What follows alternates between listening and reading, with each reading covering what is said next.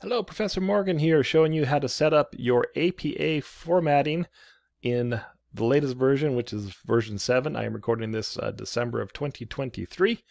And so if you are familiar with APA, they have made some changes with version 7, so please pay attention. I've got all this information cross-referenced from several different places. Okay, so again, first of all, your teacher will say, hey, you're going to write this in APA formatting. So this is a student version of the paper. This is not a professional way of doing the paper. This is a student version. This is just if you're writing this for a class, because if there is a different way to do it for professional settings. So let's get that out of the way. We're also using the Microsoft Word application. We're not using the online version of Microsoft Word. We're not using Google Docs. This is the application that we're using. Okay, now that we have that out of the way, let's go ahead and set up the paper. So the first thing we're going to do is we're going to go to Layout, and we're going to click on Margins and make sure that the margins are 1 inch on every single way. Very good. Okay, and then now we're going to go back to the Home. And then the next thing we're going to do is we're going to set up, everything should be double spaced. So we're going to go to the paragraph section here and click on that. And we want to make sure that the line spacing is double. Now again, because we're using the Microsoft Word application, it has this little feature right here where it's defaulted. You need to click that button, because if you do not want to add spaces between paragraphs, because if you don't click that button, then you'll have extra gaps between your paragraphs, and that's bad because everything should be double spaced. Okay, so then we're going to hit OK. Now, which font should we use? Well, actually, APA folks said, well, you can actually choose between a bunch, and actually I just copied this directly from the from a very reliable source. These are the fonts that you can use for APA formatting. Okay, personally, I prefer 12 point Times New Roman. That seems to be the most common, but you can use these other ones. Again, check with your professor or instructor if they have a preference. But according to APA, you can use any of these. Okay, so I'm going to go with Times New Roman size 12. Okay, so how to do that is go up here to the font, change that to Times New Roman. So if it's not recently used, then you have to just scroll down and find it, but I've used it recently, and change that to 12. Okay, so now I've kind of got my stuff kind of set up. Now the first thing I'm going to do is put in my header. Now the header is where the page number goes, and to get to the header, you double left click at the top of the page here. Boom, boom. When I just double left clicked, and it opened up and it says header. Okay, and for student papers, all you're going to do is the page number. That's it. So you go to page number, top of the page, and it's the one that goes all the way to the right. Okay, it's not anything kind of nothing fancy here, just something to the right. Now, what you want to do is you want to make sure that this font of this number here is the same. So whatever font you choose, make sure you're consistent across the board. I chose Times New Roman size 12, so I'm going to highlight this, and it's going to show me, oh wait, that's not Times Roman New 12, so I'm going to go ahead and fix that right here and make sure that it is the correct one. Okay, so sometimes it does that where the header just defaults to a different one. So make sure that this is consistent. Okay, now to get out of the header, we double click out. We now double click down here, or we can just hit this. Boom, boom, and now we're out of the header. Oh, sorry, one more thing we should show about the header. Make sure that you do not have this button, different first page checked, or different odds and even pages. No. Make sure those are blank or unchecked. Or if not, you're going to have a problem when you kind of keep going on with your paper. Okay, let's get out of that. Okay, so there is our page number. Again, you notice that we didn't put any other information. There's no name. There's no nothing up here. No nothing. Oh, goodness. Okay, that's just the way it is. Okay, again, I didn't create this. Okay, now the next thing we're going to do is put in the title. So the title is, we hit the enter bar, go down 4 times. 1, 2, 3, 4. And then I want to center this. Okay, and again, if you're used to the old APA, this may seem different. The title is actually in bold, okay? And any uncommon words are capitalized, and really common words are not capitalized. So for example, this would be formatting a paper in APA style. So you notice how I capitalized formatting, paper, APA, and style, but I didn't capitalize A and N. So which are the common words? I would say like extremely common words. Is there a list of them somewhere? Maybe, I don't know. But don't worry about it. But that's just kind of that. Okay, now we're going to turn off the bold. Okay, now the next thing we're going to do is we're going to hit the enter button twice. Once, twice. Next thing you're going to do is put in the name of the writer of the paper. So you're the student. So in this case, we're going to put Jason. And it does say that they recommend putting in your middle initial, if you have a middle name. And then, okay, so that's me. The next thing you're going to do is hit enter again, and then you're going to put in which department's in. So department of, I don't know, let's call this psychology.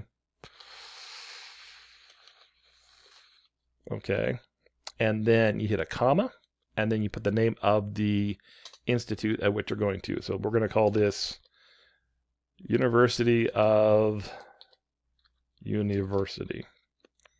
That's brought to you by the Department of Redundancy Department. Okay, whatever the name of the university is. Okay, then you hit enter again, and then you actually put in the course number and letters and numbers. So let's say psychology. Let's say the course is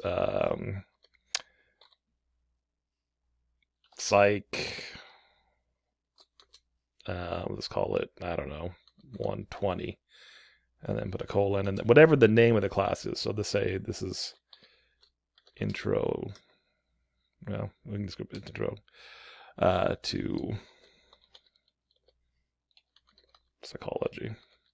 Okay, so you have that, and next you do the instructor's name and make sure you use their title. Sometimes they're doctors, sometimes they're professors, whatever their title is. So in this case, let's say the person is Dr.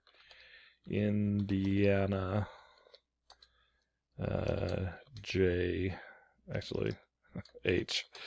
Jones. Let's see if anyone actually gets that. Okay, and then you hit enter again. Now, according to APA, the date is the due date of the assignment, not necessarily the day that you wrote it. It's the due date.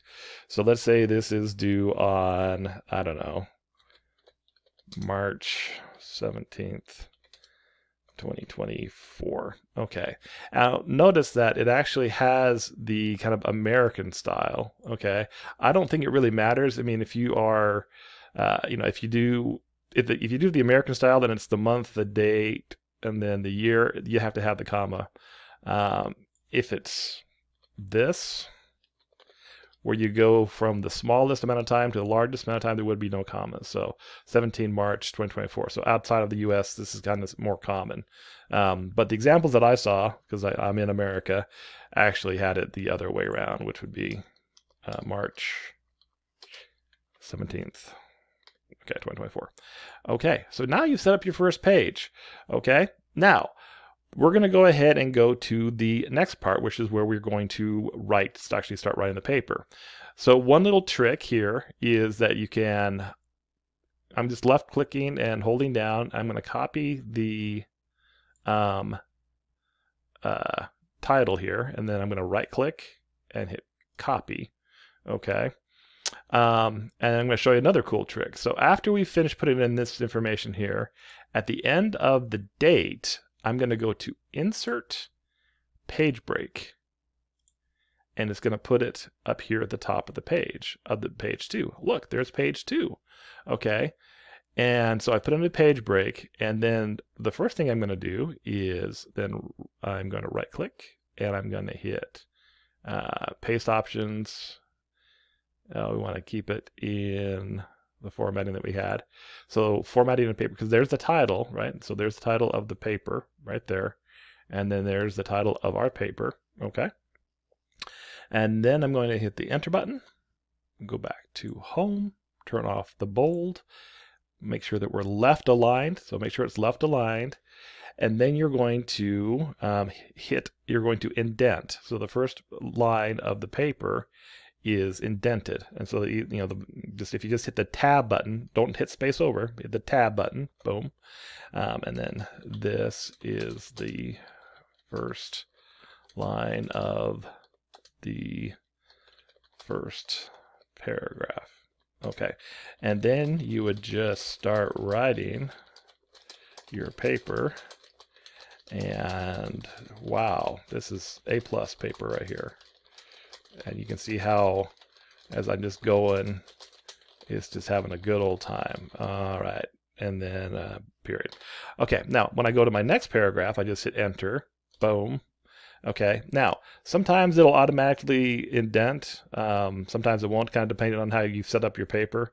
If it does, then you can actually just hit the tab button again, and it'll go ahead and just move it over. Okay, and then this is the first line of the second paragraph. And then we can type more of our wonderful paper as we're going along here. And make sure that if you are taking any of this information from another site, so you don't get busted for plagiarism, and don't use artificial intelligence to write your papers for you, because you're supposed to be learning. Okay, so you're writing your paper. Okay, so that's it. Now this is how it's supposed to look. Okay, and then one last thing, just to kind of for giggles, is just to reinforce a concept here. So I'm going to highlight this part of the thing. And if we go back to the paragraph part right here, if I didn't have this box checked, okay, then you can see it actually added a space here between here and here, and that's bad, because we want to make sure that everything should be double spaced across the board. And to fix it, all you have to do is just highlight whatever the whole thing is, and then click on that box, and then hit OK.